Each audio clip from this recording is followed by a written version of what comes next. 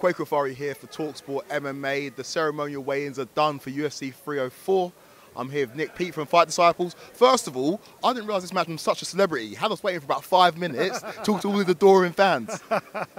It's crazy, man. UFC fight weeks are a little bit special, and thankfully with the Fight Disciples podcast, over the last 8 years, we've been able to build like a bit of a community, you know. So I think everyone's staying close to me because they know we've got a couple of pairs of tickets to give away later on this evening. So everyone's keeping me on their radar just in case. You're going to be busy this evening. Can I just ask a question? I'm asking everybody this.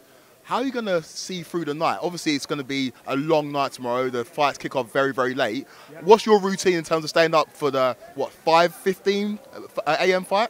My usual routine would be to just chill out tomorrow, take it easy, Ricky Hatton style, full English in the morning, maybe a little soak in the bath, and then trot off down to the fights around 5 p.m. But obviously this fight event doesn't start till 11.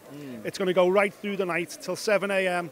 Then we've got to do a review show live as well on TNT. So it's going to be an unusual one. My tactics, to be honest, at this point in time are just to go out tonight, get completely smashed.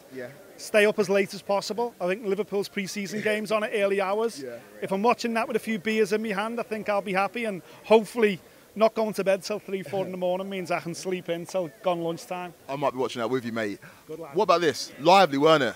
It was lively, yeah. We expected it to be, you know. I think there was a good few thousand in here. I'd say about 3,500 in here, so it was a real good turnout. This is my first time in this brand new arena, and I've heard stories about the acoustics being second to none in the UK, and already with just a few thousand in here, it sounded incredible. So I'm really looking forward to tomorrow when there's 20 odd in here and really hear all the noise. But yeah, man, I think everyone's just we're getting that close now. Listen, in the UK, we only get one UFC event a year, so it's a big deal, man. It's basically like the Cup Final, the Super Bowl, whatever you want to call it. It's the toughest breeding ground in all of sports. We get one big one a year, and the fans turn out in force. Leon headlines the last big one in the UK. Obviously got that very impressive win over Usman in their trilogy fight. He's a different person this fight week. You saw him take the microphone from John Anik, took it completely, riled up the crowd. He's up for it, isn't he? He is, yeah, and I think we've seen Leon mature in front of our eyes, especially since he became champion. You know, I was lucky enough to go to Salt Lake City and watch Leon win the belt. I was one of very few British media that made it out there, but from that very moment, from the moment that head kick landed, one of the greatest moments in the history of the UFC, he's just become a different animal, because for years he's been telling us he's best welterweight in the world. He had the win and run to prove it, more than the champion. Eventually he got his shot and he proved to the world that yes, he is the best welterweight on the planet. And since then, as you say, winning again against Kamaru in the rubber match, beating Colby Covington, silencing him. You know, that was such a one-sided fight for Leon. And now #1 contender Belal Muhammad, he truly believes, and he has shown it with his performances, that he's peaking as an athlete. You know, and there's a real strong conversation now that he's the greatest mixed martial artist this country's ever produced. I completely agree. Obviously, he wants to get that one back as well. No contest in the first fight. The eye poked to Belal, ended the fight in the second round. Another rematch, the co-headline, Tom Aspinall versus Curtis Blaydes. A dangerous fight for Tom. Obviously, we know what happened in the first fight. Blew his knee out after 15 seconds. How much is revenge a motivation for Tom in that fight? I don't know if it's about revenge. I think it's just about kind of, you know, it's a stain on his record. Everyone knows what it was. It's shown up as a loss via TKO, but, you know, Tom blew his knee out by kicking Curtis. It wasn't even like Curtis checked the kick either. It was just a freak accident. He went into the fight with a knee injury. The worst possible thing happened to him. But he's put that behind him. He's gone on. He's become the interim heavyweight champion of the world. I think Curtis is here on merit as well, you know, with the John Jones, you know, tied up with the Stipe and being injured, with Cyril Gander deciding he doesn't want to fight Tom. He'd rather go and be an actor.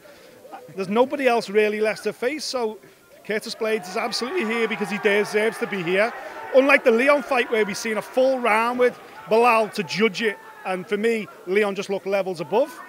In this fight, it's different because we have only seen 15 seconds, so Curtis has got nothing to think that he can't get it done. We talk about his wrestling, but actually Curtis is a big old boy. He throws nice big hands. He throws straight shots as well, so there's a lot of dangers here for Tom.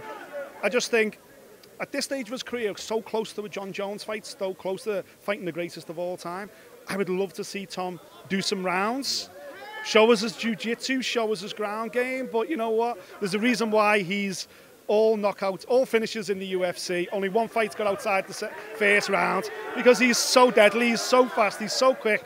And especially in the heavyweight division, you don't carry anyone in this game. If you see a finish, you take the finish. And he takes it, certainly. Your mate Michael Bisping was bigging him up in the Q&A before, saying that if he goes on and beats Curtis Blades, he beats John Jones, he could go on to be one of the greatest MMA fighters of all time, if not the greatest. Further down the card, let's look at Paddy Pimblett, a man who was once the crowd favourite. Mixed reviews when he came out. Obviously, the crowd is still behind him. How big is this fight for Paddy against Bobby Green? I think fan-wise, I think it was clear to everybody here today. He's got a massive fan base still.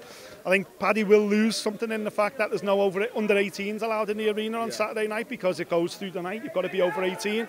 Paddy has got this astronomically big under 18 fan base. There was loads of them here today. Dana got a bunch of them on stage and everything. But you better believe everyone will be pro Paddy tomorrow. And he'll need it because it's the toughest fight of his career.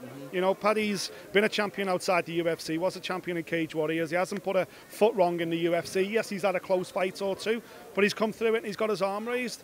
I think this time he's fighting for a ranking position, and being ranked in the UFC is incredibly difficult. Being ranked in the UFC's lightweight division is almost ridiculous because the weight division is so stacked. It's just genetics. Most people, most human males on this planet, when they weigh in as an athlete, are around 170 pounds, 155 pounds. So they're the strongest weight divisions. So there's just more bodies, more of them, higher caliber. If Paddy can get ranked, I just hope universally gets the love that he deserves, because beating Bobby Green, getting himself number 15 ranking with the UFC is no mean feat, believe me. Correct, and especially in such a competitive division. Real quickly, Arnold Allen versus Giga Chikadze. Arnold on a bit of a slide at the moment. It's a dangerous fight for him. How do you think he gets on? I think it's an incredibly tough fight. I think it's my tip for fight of the night. I think it's a lot of people's tips for fight of the night. You've got two guys in the top 10 in the featherweight division. Giga's hit a few rocky roads as well after being tipped as a future title contender. He's bounced back now, put a few wins under the belt.